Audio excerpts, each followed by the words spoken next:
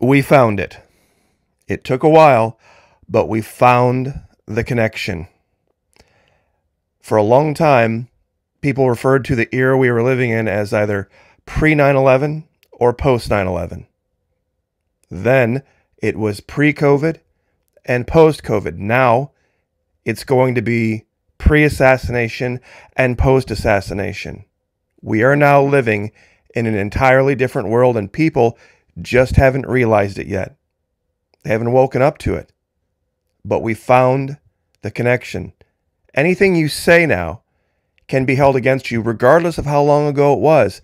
And we found something that was said by, at that time, President Obama, that is incredibly relevant and connected to the events of the last 72 hours. What's going to happen when? And then you fill in the blank. What's going to happen when? And then you fill in the blank. Who remembers Congress talking about unity, singing, what was it, the national anthem, God Bless America, right after 9/11? Remember all the calls for unity then? How many remember that long ago? 23 years ago. And what happened right after? Trust me, it's all connected, and it is way too hot, way too controversial for YouTube.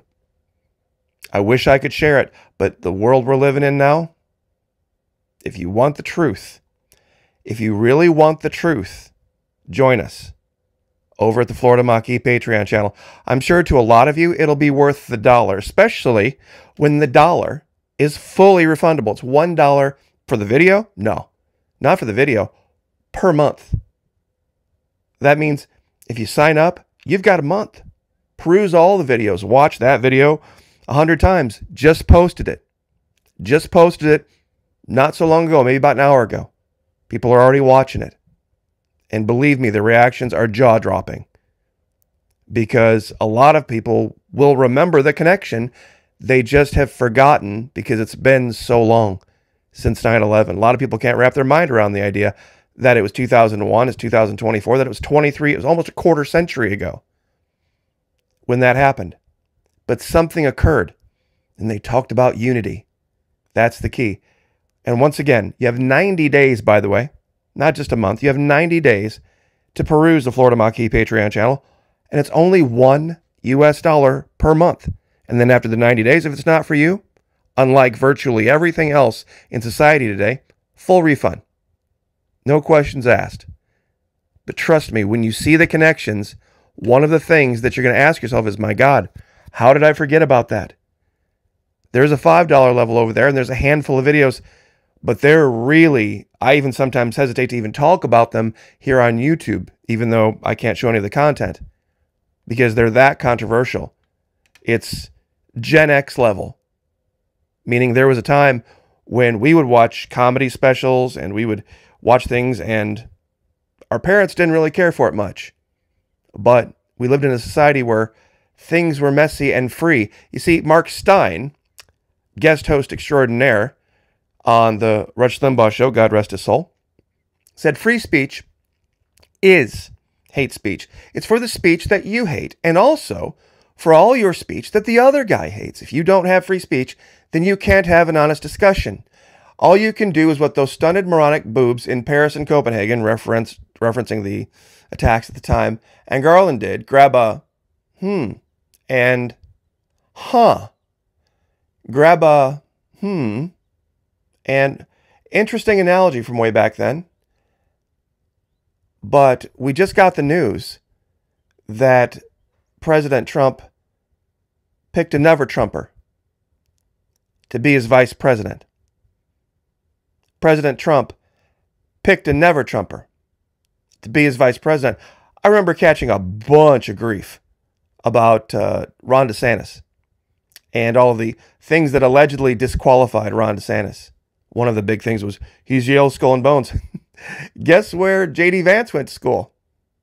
And he went there for a lot longer than Governor DeSantis did. Governor DeSantis was there for 1 year playing baseball, and that was it. Oh, but it gets even better. It gets even better. Guess what? Well, I guess I should ask, what's the first image, the first thought, the first name perhaps, that comes to your mind when you see this image? Those from Gen X and the boomers, of course, will know who this is or what it's a representation of. Guess what the name Vance means? Go into your Google, go into your DuckDuckGo, go into whatever, and type in the word Vance and then the word etymology, E-T-Y-M-O-L-O-G-Y. Etymology, that's where you find the root of a word and what it means and what its translation is. That's right. That's what it means.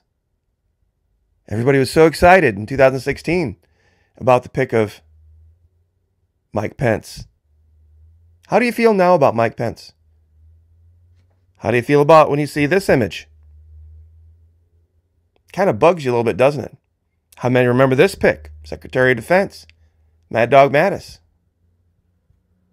And then later, first president in his lifetime, and his lifetime was a long time, who does not try to unite the American people, does not even, well, that's all going by the wayside.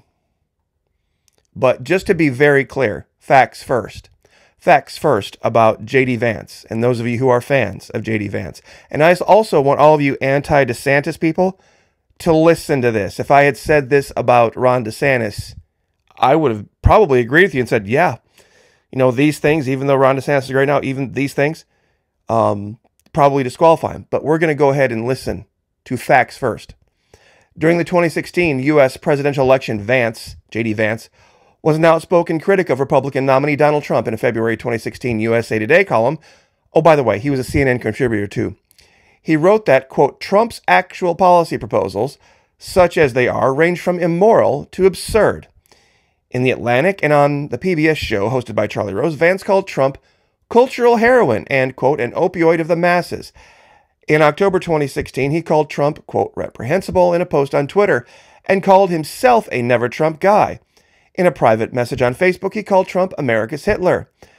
By February 2018, when Vance needed, of course, Trump's endorsement to win his Senate seat, Vance began changing his opinion, saying Trump is one of the few political leaders in America that recognizes blah, blah, blah, blah, blah, and then deleted all of the posts from his Twitter account. Deleted all of his posts. Mark my words. You see, they couldn't get it done with the liberals.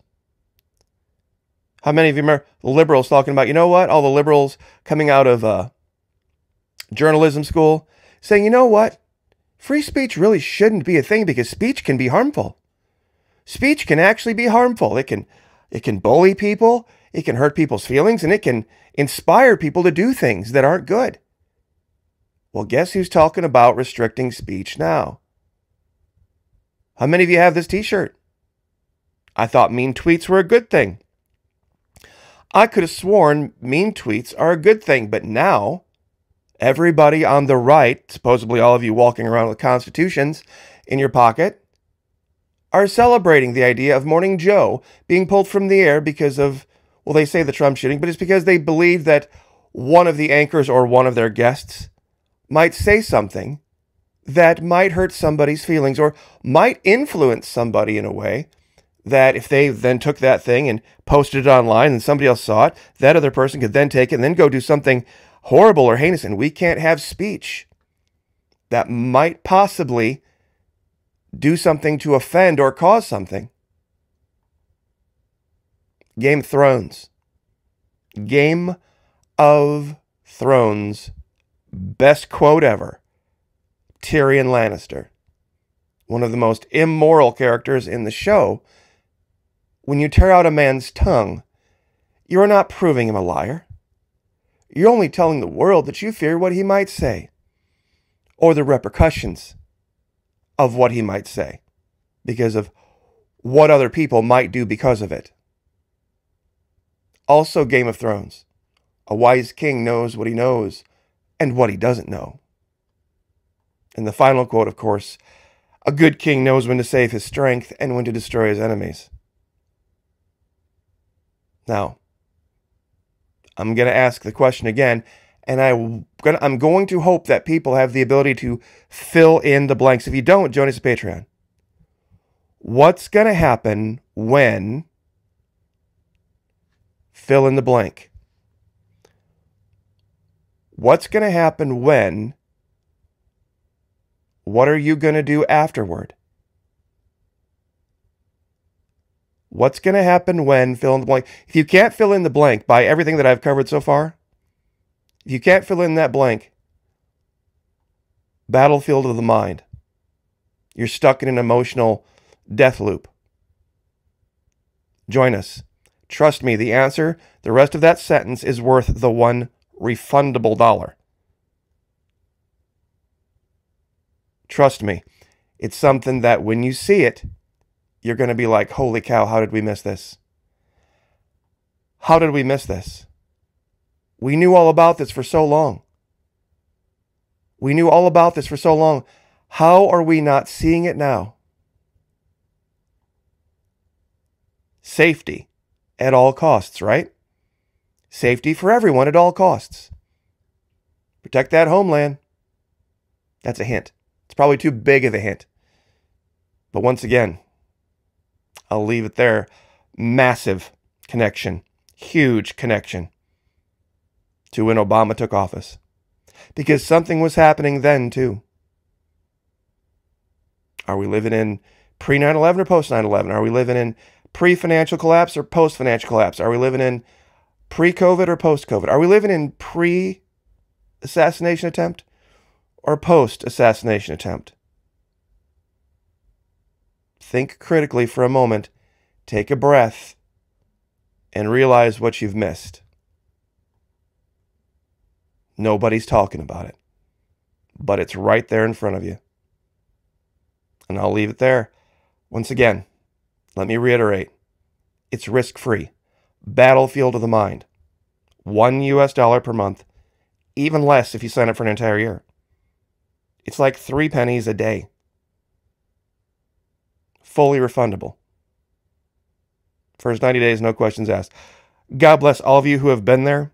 And trust me, down in the comments, many people will give you the attestations that you need about the content over there being definitely worth the dollar. Thank you so much for your patience. Trust me, it's going to be one of them videos you want to see. God bless. Pray for each other. Pray for me. I'll pray for you. Lift each other up. Like, share, subscribe, and I'll see you guys next time.